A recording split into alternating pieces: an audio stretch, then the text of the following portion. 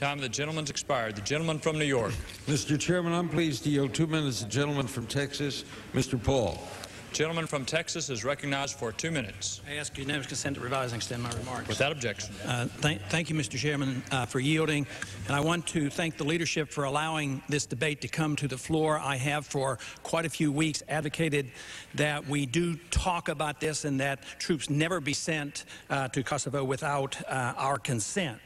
I do believe, though, that the process here is less than perfect. The fact that we are talking about a House concurrent resolution at the same time authorizing troop deployment raises serious questions. Since World War II, we have not been diligent here in the Congress to protect our prerogatives with the declaration of war. Korea and Vietnam were fought without declaration of war. These wars were not won. Since 1973, since the War Powers Resolution was passed, we have further undermined the authority of the Congress and delivered more authority to the President, because the resolution essentially has given the President more power to wage war up to 90 days without the Congress saying very much. It is to our credit, at least, that we are bringing this up at this particular time. We must remember that there are various things involved here.